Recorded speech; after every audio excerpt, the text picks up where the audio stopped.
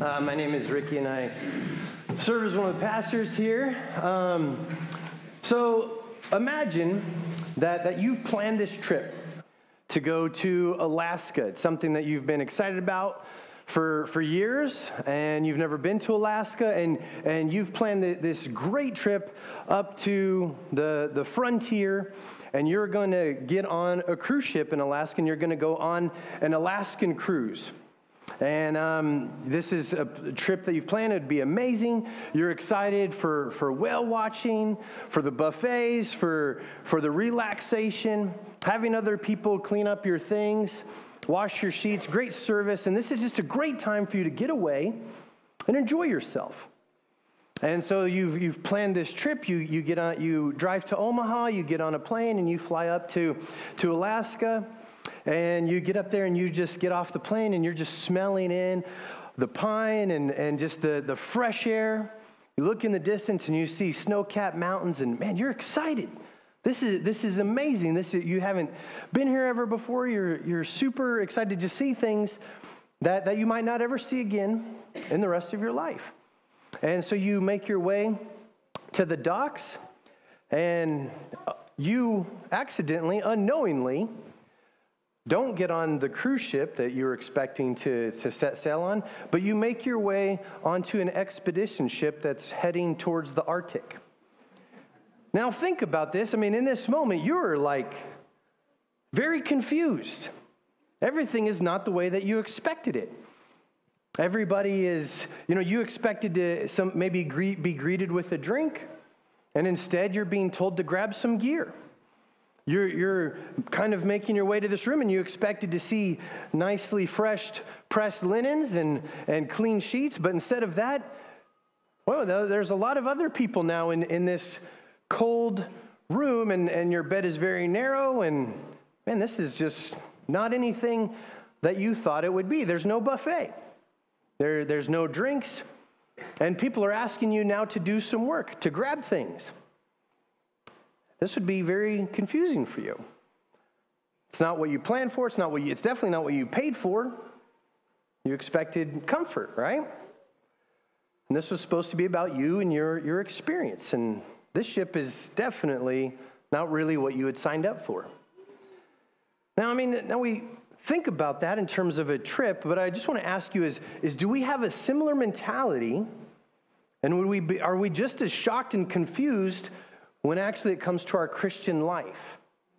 That when we think about our Christian life, we've kind of approached it with this, I'm ready for the cruise. I'm ready for my comfort. I'm ready for things to be kind of the way that I want them to be. And then we find along the way that, wow, I don't know if this is what I signed up for. And so we're going to be looking at today what kind of ship did God really design us to be on? Did God design us for the cruise ship? Or is it something a little bit more like the expedition ship?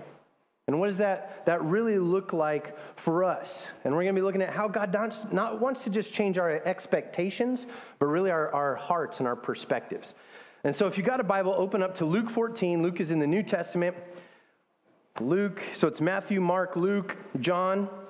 It's one of the Gospels. And so if you don't have a Bible, there's some there in the back. And if you need to, you can just take one and keep it. We've been going through this series called At the Table. And we are encouraging people, and it's just this series about meals, eating together, and we've been looking at the Scripture. And so the Bible, very, very early on, starts with a meal gone wrong. Adam and Eve, they eat the fruit that they've been told by God not to eat, and so they sin. They disobey God. And so that's very early on in the Bible. And if you look at the Bible towards the end, which we're going to be looking into this more next week, it ends with the meal redeemed, the wedding supper of the Lamb.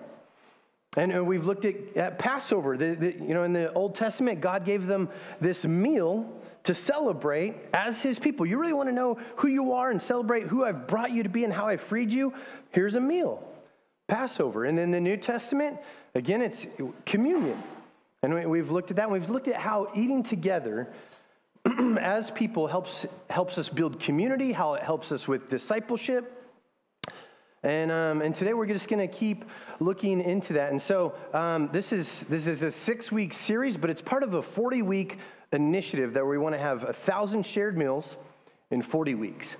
And this is not for us to just hit some number, yay, we did 1,000 meals, but it's to help shape us as a people, as a church, to know that we're wanting to build relationships with one another. We're wanting to build relationships with other people that we don't know as a community of God, but also with not just people in the church, but people out of the church that are not connected anywhere. And so that's what we're going to be looking at today. And so Luke 14, verse 1, it says, one Sabbath, when he, talking about Jesus, went in to eat at the house of one of the leading Pharisees, they're watching him closely. And so this is one of the leading Pharisees. This is like varsity Pharisee.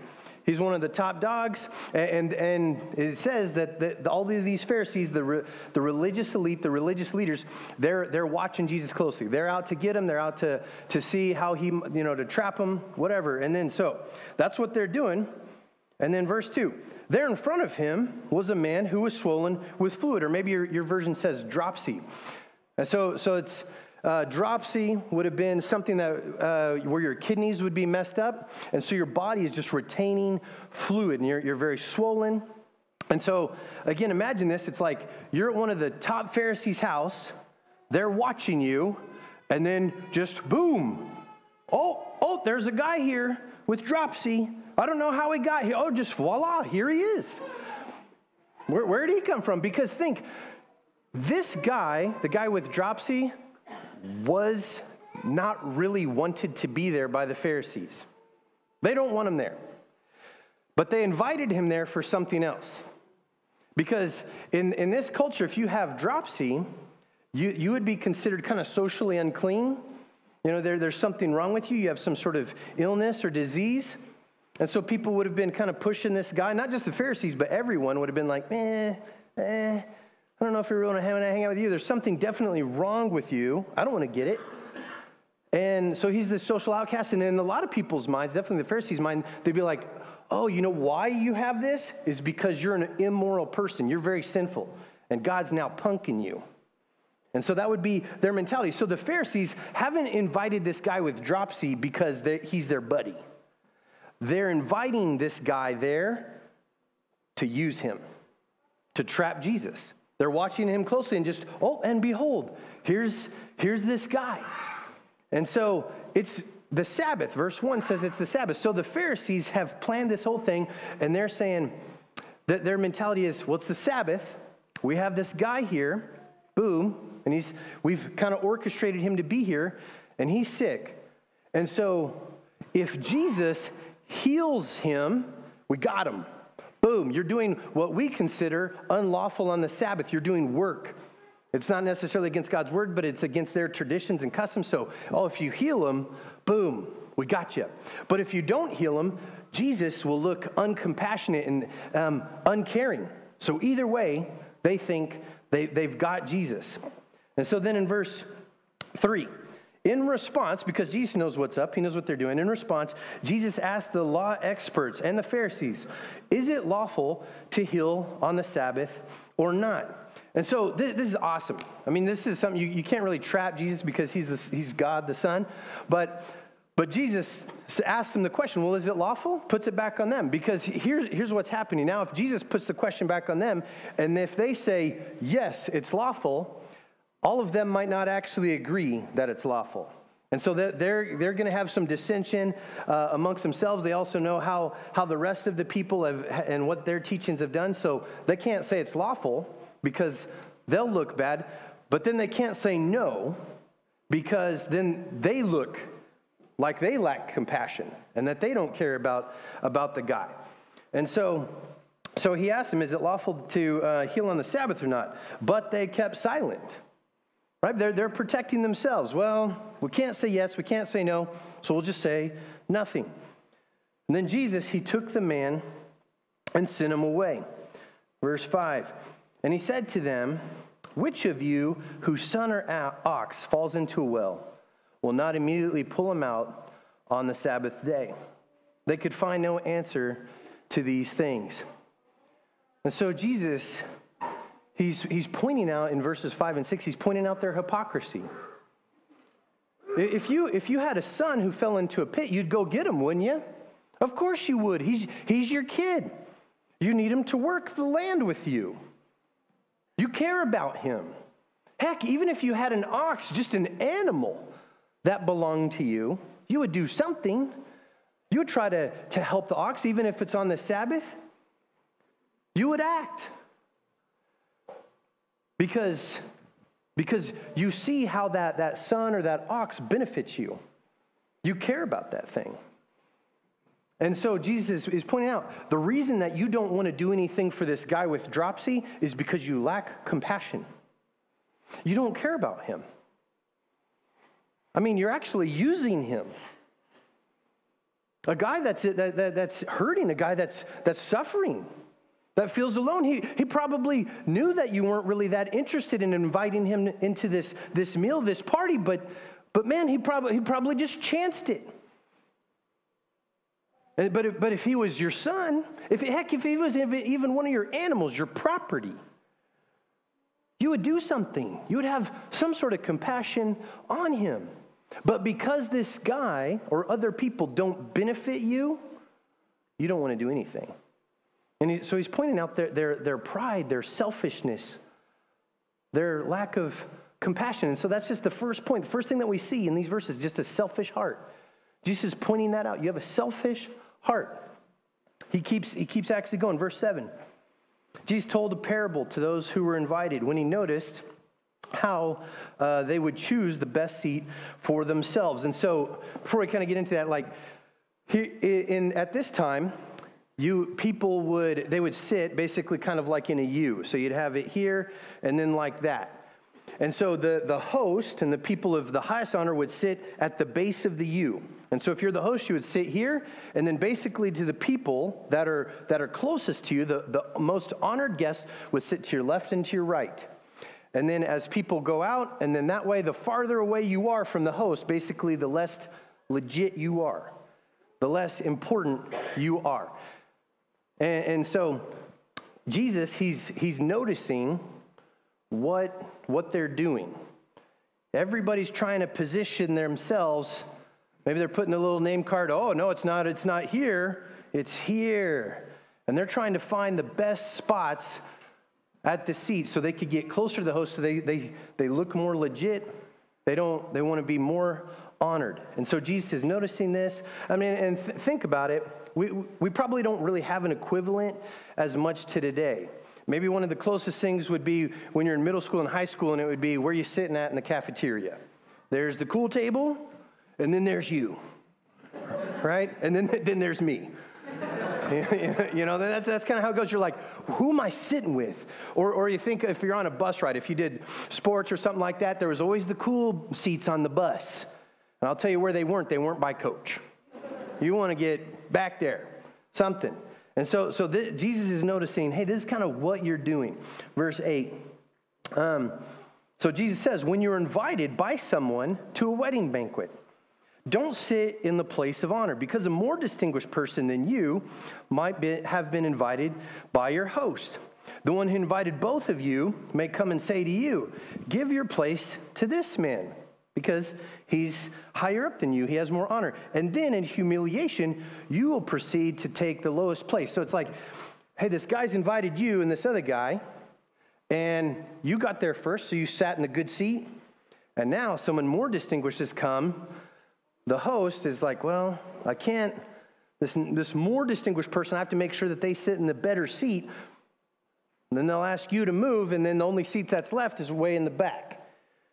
And so Jesus is just unpacking that for him. But let's see, verse 10. But when you're invited, go and sit in the lowest place, so that the one who invited you comes. He will say to you, friend, move up higher. You will then be honored in the presence of all the other guests. And so Jesus is saying, take the lower spot. Take the lower spot. And so what Jesus is saying here is actually probably something that they already knew. I mean, think about it. Everybody there, they've been to other parties. They've been to other weddings. I mean, you know when you go to a wedding, there's a bunch of the tables, and then there's the wedding party table. If you're not in the wedding party, you don't go sit there, because that'd be weird. If you just went over there and were like, well, this table looks like it's first in line for the food.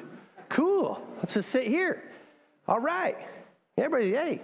And then if the wedding party comes and then they're like, hey, hi, this is not your seat. You need to move. This is for the wedding party. That'd be embarrassing. Right? You know it. And so what Jesus is telling them here, they've probably seen this play out. They know the relational, social status, look good game. And so what is Jesus exactly getting at? Is Jesus just giving them social advice? I mean, think about it. Is Jesus really spending a lot of his time, hey, I just don't want you to be embarrassed at the next party you go to. There you go. Thumbs up. Now you won't be humiliated. Good job, disciples. Right? Now, this is not about seats. This is not about chairs. Jesus is pointing them to actually using this to point them to something deeper. This is the way that you operate. You're operating on this status game to make yourself look better. You're very selfish. You lack humility. He's not getting after chairs. He's getting after their hearts, after something internal, and he's exposing that. Because look at verse 11. For everyone who exalts himself will be humbled. And he's saying, that's what you're doing. All of you are about exalting yourself, lifting yourself up, making much of you. You've come to this party, and your idea is that this is for me. This is to promote myself, to do all these things for me. And so those who exalt themselves will be humbled, and those who humble himself will be exalted. He also said to one to invite him. So now he's kind of moving from the guests, everybody. Now he's looking at the host. When you give a lunch or dinner, don't invite your friends, your brothers or sisters, your relatives, or your rich neighbors, because they might invite you back and you would be repaid. Now in Ecclesiastes, it says that we should invite our friends and everything. So is Jesus just saying now just don't do that? He's using this kind of almost like hyperbole language to just say, that's how you almost entirely operate. You need to move it back. Kind of this exaggeration to help make his point of what he's encouraging them to do. Don't invite those people that are going to pay you back. On the contrary, when you host a banquet, invite those who are poor, maimed, lame, or blind.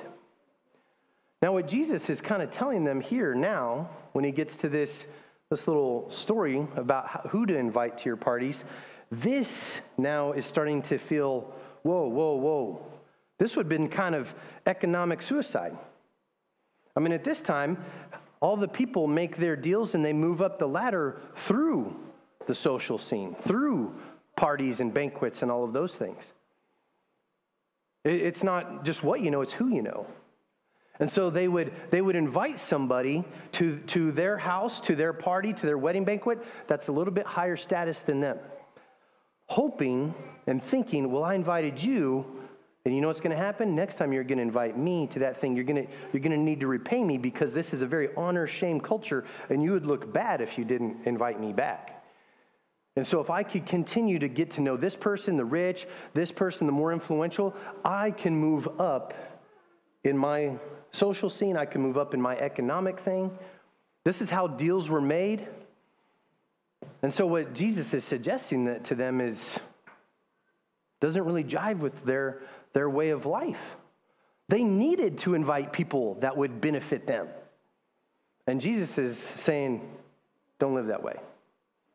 Don't invite people into your home, into what you're doing for your benefit. And that's Jesus' point right here.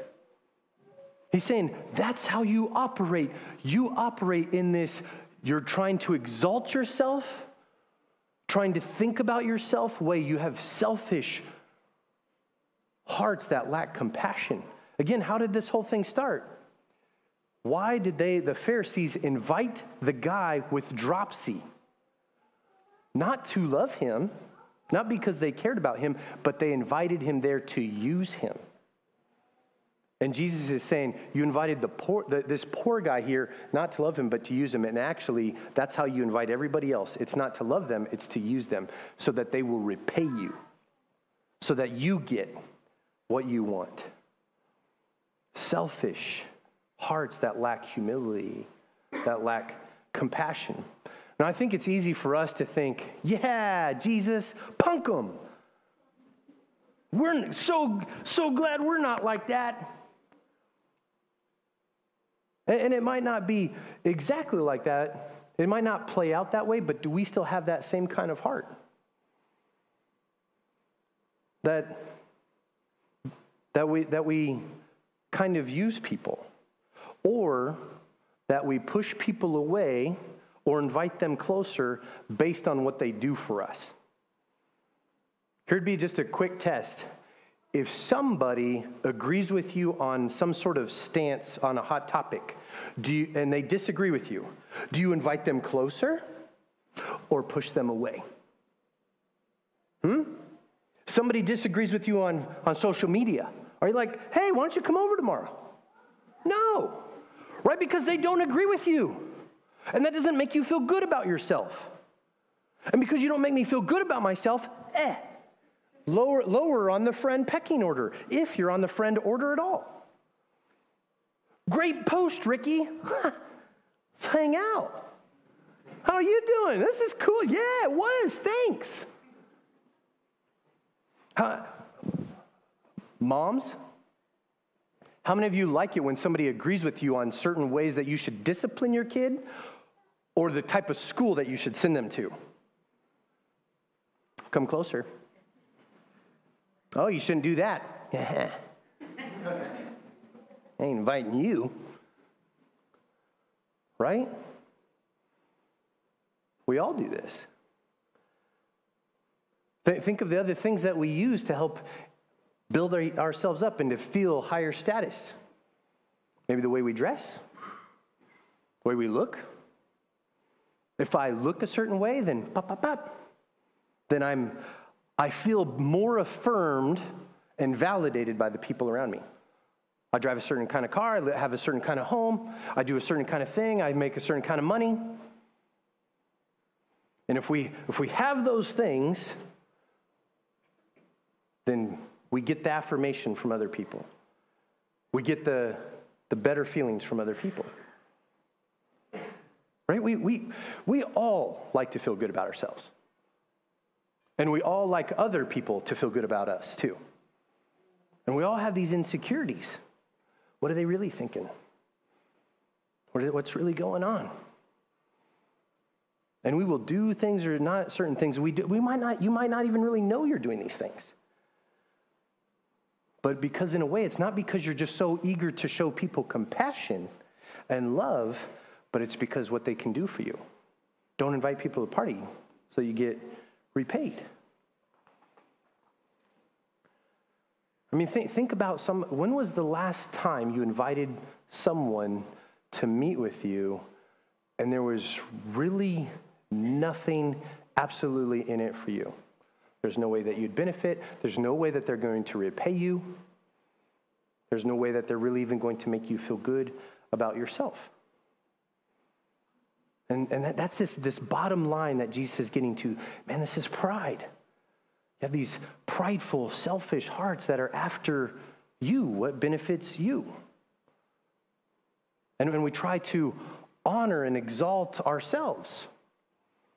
So Jesus is exposing that to the people there, to the host, to the Pharisees. And then he goes on next. And so he's exposing that selfish heart. Next, he's pointing to God's heart. Look at verse 15. So when one of those who reclined at the table with him heard these things, he said, "Blessed is the one who will eat in the kingdom, eat bread in the kingdom of heaven." Now, I'll admit, I don't know, this just seems like there's just this rando guy that's just shouting like, "Yeah, you're insulting all of us, Jesus, woo!" So I don't know if he really agrees with Jesus or if he's just trying to look spiritual or maybe he wasn't really paying attention and he just kind of says something. I'm not sure. But he just kind of pipes up, woo. And then Jesus gets going. He says, okay, then he told him, a man was giving a large banquet and invited many. At the time of the banquet, he sent his servant to tell those who were invited, come, because everything is now ready. And so if somebody's going to throw a big banquet, they don't have text, they don't have social media, any of that. So they would basically, and gathering all of this food would take them a long time. And so they would they would kind of almost send out like out a save the date, but it'll be like kind of save the kind of week or two. This is about when the back half of October is when I'm going to have this wedding banquet. You coming? And so people would have responded already to that kind of preliminary invite. And they would have said yes or no. And so now this man, he's like, hey, now everything's ready. Servant, all of those people, we invited a whole bunch of people, and they said yes already, so go get them, because it's time to party. And so, let's see, verse 18. But without exception, now these are all the people that were invited, but without exception, they all began to make excuses. The first one said to him, I've bought a field, and I must go out and see it. I ask you to excuse me. Another said, I have bought 5 yoke of oxen, and I'm going to try them out. I ask you to excuse me. And another said, I just got married, and therefore I'm unable to come. So the servant came back and reported these things to his master. Then in anger, because all these people said they would come, they knew what was coming up. Then in anger, the master of the house told the servant, go out quickly into the streets and alleys of the city and bring in here the poor, maimed, blind and lame. Master, the servant said, what you ordered has been done, and there's still room. So I think even the servant anticipated what the master would do. He knew his master pretty well and already did that. And so then the master told him, go out into the highways and hedges and make them come in so that my house may be filled. For I tell you, none of those who are invited will enjoy my banquet. So he sends the servant out. Hey, it's time to party. Let's go. Bring them all in. And they all begin to give excuses of why they can't come. So the first guy says, I bought a field. I got to go look at it. Please excuse me. Now this is crazy. You wouldn't just buy a field without looking at it. Right? I mean, if you're going to buy some big property and somebody just said, hey, I got some property over here. You want it? Sure. Here's a check. Right? That would be like, no, I need to go look at it first. And so even when he says, I'm going to go look at it, he's probably already seen it. He's already seen it. He's just kind of like, well, I'm just going to go look at it. And think about it. You've already bought the field. It's dirt. It's not going anywhere. You could just go look at it later. Next one, it's kind of the same thing. I bought 5 yoke of oxen. That is a big investment. 5 yoke of oxen. This is huge. This would have, most people, that would have taken them multiple years to just save to buy a couple yoke of oxen. I bought 5 yoke of oxen. I need to go test them. Again, same thing. He would have already tested them out. It's basically like, well, I have a new toy. I want to go just kind of fiddle with it. So I can't come. The last one might seem, well, I just got married. You might be like, well, okay. That kind of makes sense, you know. But again, this guy would have already known the party kind of window that this would have happened. And he's already said yes. So in the meantime, he's basically made other plans for himself to do whatever he wanted. So the bottom line is all of these excuses that these 3 people give are lame. They're all lame. Don't really hold any water. And this group kind of represents the Pharisees. They're too busy for Jesus, too busy to invite them into what God's doing, too self-righteous. I don't really need to come. You know, it seems kind of optional. I got other stuff going. I got my own agenda. I don't know if I really need to do this. And then, so the master's angry. Because, think about it. If you're the master of this, of the wedding banquet, all of this, you have put in hours and hours, money to make this banquet happen to honor the wedding party, but also to honor the guests. All of this has come at a great expense to himself. And so he says, well, everything's ready. And the thought of canceling is like, no way. Go get the poor, the blind, the lame, the crippled. Even go outside the city. And I mean, think the people that are responding to this. I mean, if you're poor, I mean, think if you were in college and somebody said, hey, you want to come to this? I don't know. There'll be free food. Yep, okay. I mean, you might find out like, whoa, this is crazy. I shouldn't have come. This is weird. Well, there's still free food. And so when this guy goes out there, he's like, everybody come in. Of course they're going to come in because they see their need. I have nothing. I'm homeless. I'm poor. I'm blind. I'm lame. I'm crippled. Yeah, I'm invited to a wedding feast. I might not get another invite like this ever again in my life. But I get to go feast. I'm scrapping by. They see their need. Of course I'm going. This is amazing. Blessed are the poor in spirit. Blessed are those that see just how poor they are spiritually, how bankrupt they are spiritually. And so those who will accept the invitation are those who will see their spiritual need, and those who will be like, nah, I don't need it. I don't really need you, Jesus. Are those who recognize really just how much they need Christ.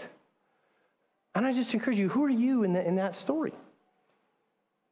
Are you the ones that recognize? I mean, because the guy in the story represents God and Jesus. Jesus' invitation to you, come, eat with me, celebrate with me, be with me, come into relationship with me. And here's the thing, it always is at his expense, not yours. The guy who throws the party, he's the one that pays for everything. Jesus is the one that paid for all of your sin, not you. Jesus was the one that was perfectly righteous, not you. I've done everything for you. I've made a way for you to be saved. For you, not because you're a good person, not because you show up to church enough, none of that.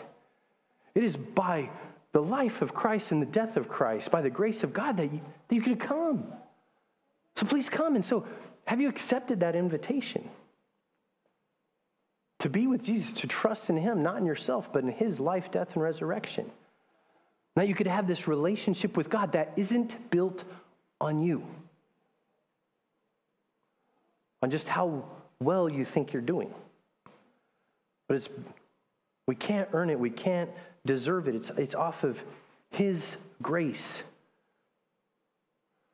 Have you accepted that invitation? And so in the story, we notice God's heart in this. God wants to fill his house. I mean, even right at the beginning, he invited many. Notice all the words. He invited many. Come. Compel them to come. Bring them in. That's the heart of God. God's the one saying, none of these people are going to pay me back. I'm not doing this because there's something in it for me. Just come. I want you to be with me. Come. I want you to celebrate with me.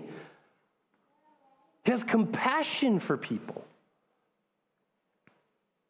The meal is not complete unless everyone can be there. No family member is left out. Even that word house there, have them come into my house, that conveys this familial relationship. And he's talking about that. Go to the people outside the city. Go to the poor, the blind, the lame, so that they might come into my house like a family member. That's the heart of God towards you, towards all of us.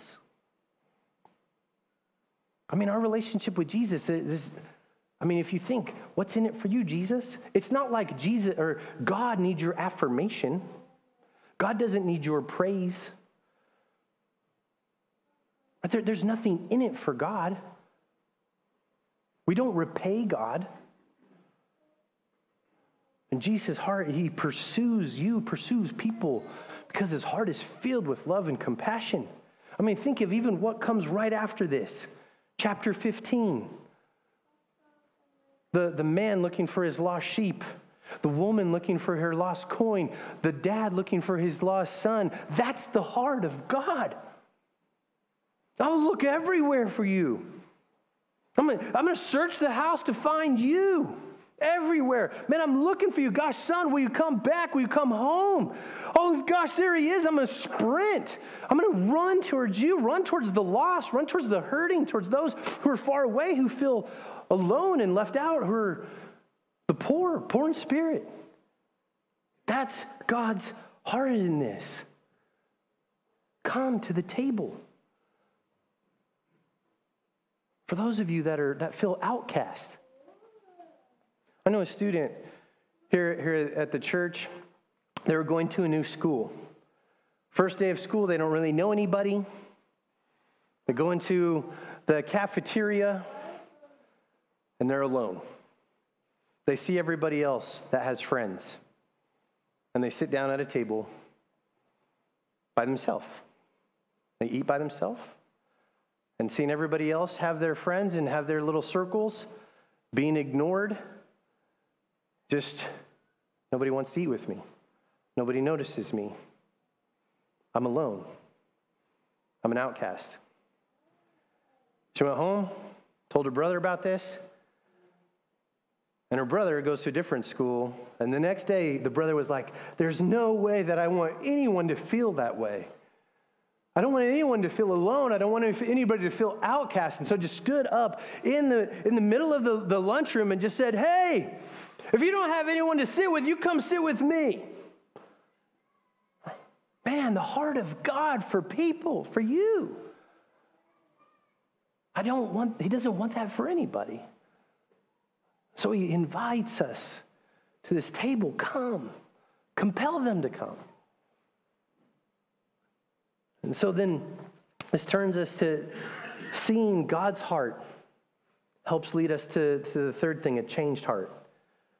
Seeing God's heart leads us to have a changed heart. And look at we're going to go back to verse 11. This is the main thing that Jesus is commanding us, moving us towards.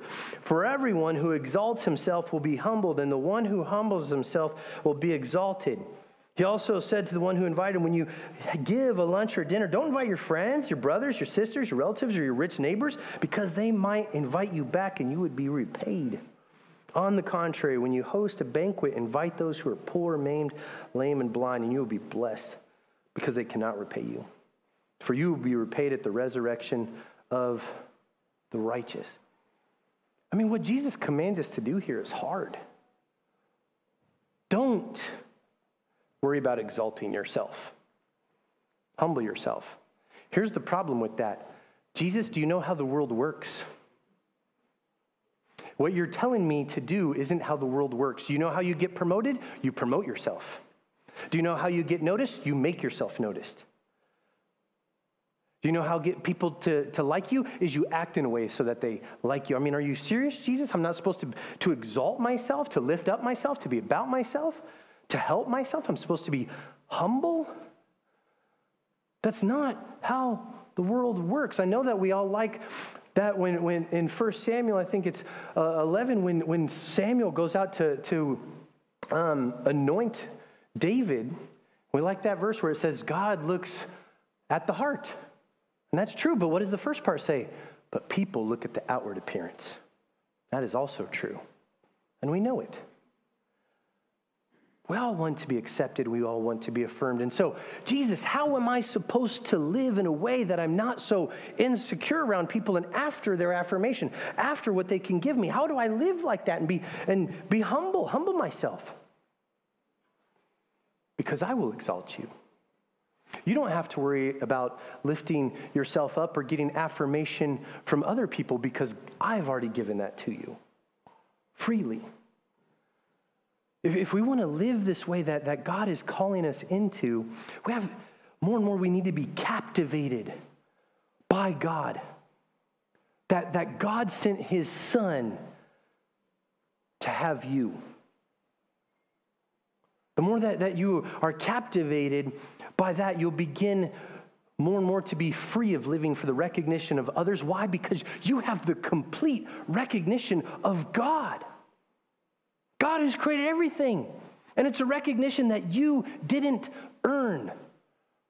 It's a recognition and a love and an acceptance that you can't mess up this week because Christ has bought it for you. Christ has earned it for you. Others praising you. And you know what God has done for me? I don't have to perform to get his love. I don't have to worry about, man, am I accomplishing everything? I don't need you to lift me up. God has lifted me up out of my sin and my shame and my brokenness permanently and every day. His voice is the only voice that I need to hear. His approval. The status that I don't need the status that you give me. I already have the status as a child of God. That's how we have these changed heart and changed lives. Then we can operate in a way that's not about what's in it for us, because of what Christ has done for us. And I just want to ask you, does what Christ has done for you, what he actually even is doing right now, does Christ, who he is, what he's done for you, what he's doing, does that change you? Does that actually change the way you live? Your heart, your attitude, your perspective.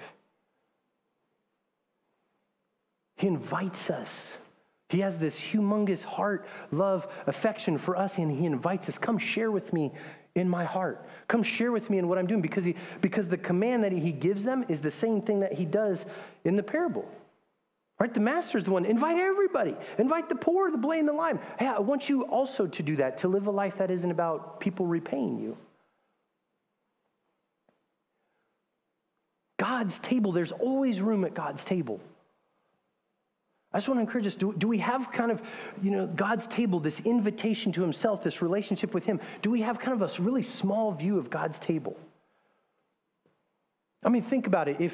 Let's say that your favorite singer, Taylor Swift, whoever it might be, that's not mine, probably AC/DC or something, but, so that godly band, or somebody like that, or this would be cool for me. Let's say Robert Downey Jr., Iron Man, Elizabeth Olsen, Scarlet Witch, Benedict Cumberbatch, who's Doctor Strange. Let's say that they invite you to this party.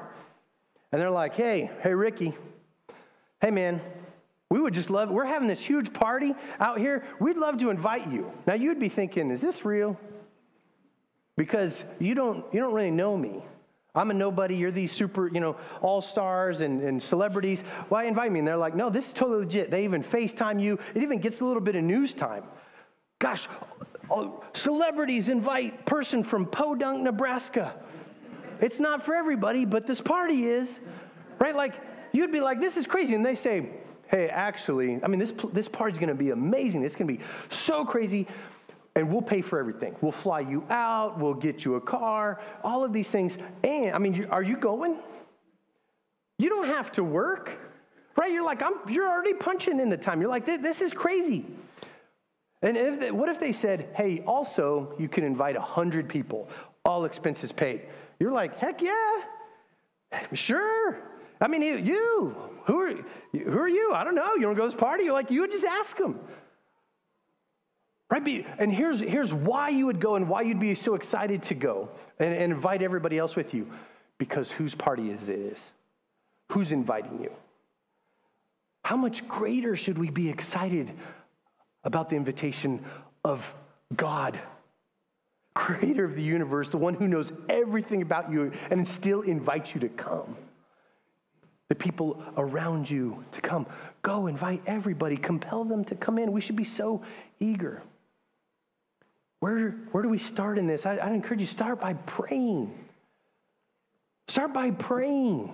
Asking God to change your heart. Asking God for the people around you in your life that are hurting, are lost, don't know Christ, don't even know that they're invited into this relationship with God and into salvation because of God's grace.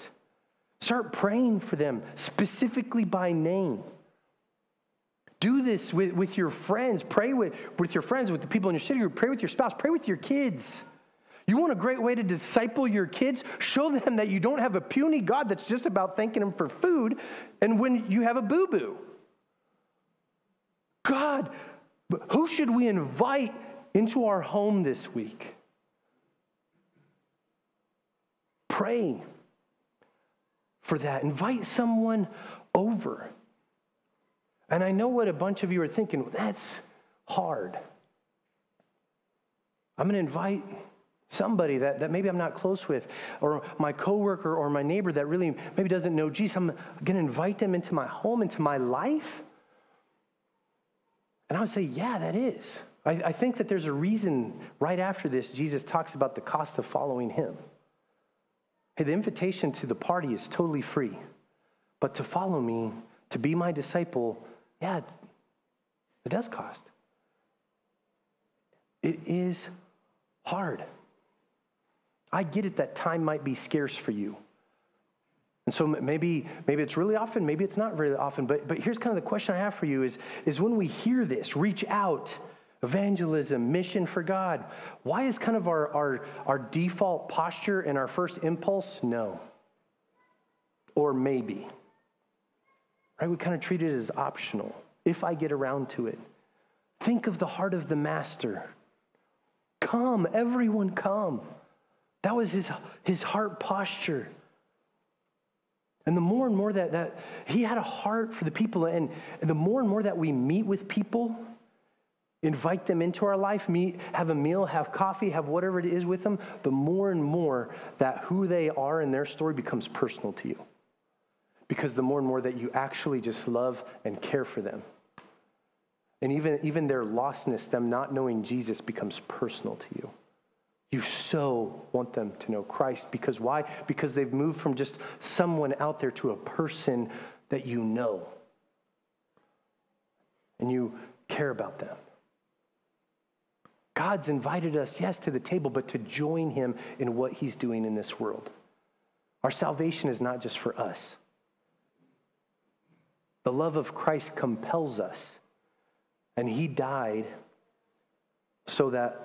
he died for all so that those who live would no longer live for themselves, but for him who died and rose again on their behalf. What if we gave up the cruise ship mentality? What if we gave up the mentality that our comfort is more important than our Christ? More important than people? And we started to shift our expectations, we started to shift our perspective, and just our loves and our hearts towards Christ and towards the people around us, in our neighborhoods, at our workplace, our friends that maybe don't know Jesus. Imagine what God will do. Imagine that people out there will feel seen. Imagine that people that maybe didn't know the love of Christ, they begin to see it through you. Imagine people seeing people love their kids, love their spouses, go through grief, and still looking to Jesus, still imperfectly, but they're watching you still imperfectly go through life, but still loving Christ. Imagine someone accepting God's invitation to his table because they first were invited to yours. God's voice is the only one that we need. And we can live differently because he's invited us into his table. Let's pray. Heavenly Father, God, Lord, we thank you that this really is your heart. And Lord, I pray that you would help us. God, this is hard.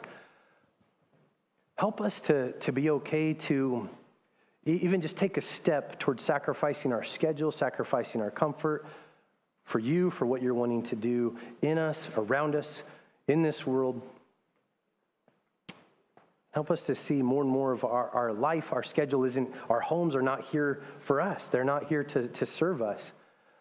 Lord, but it's for your glory that your name might be lifted up.